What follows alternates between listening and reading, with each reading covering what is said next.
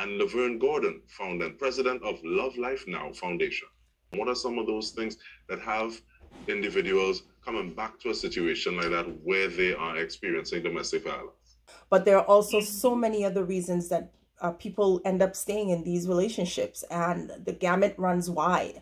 It could be financial, it could be children, it could be a housing situation where if they leave, they become homeless. It could be being ostracized from community if you decide to out the perpetrator. There's so many reasons why victims end up staying, but I really, what we focus on at Love Life Now Foundation is awareness and prevention around this issue.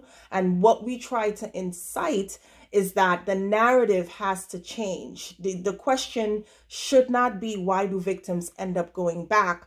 On average, 7 to 10 times, which is what it takes for victims to leave. Yes, but the question should be is, how do we hold abusers accountable for their actions? Like you said, Laverne, this is something that can be normalized. Yes. But looking at perpetrators, do you think it is possible for abusers to change? After that person hits you, or verbally abuses you, or emotionally puts you down, or mentally warps you, please know that it is 99% positive that they will do it again. They have to want to make a change, right?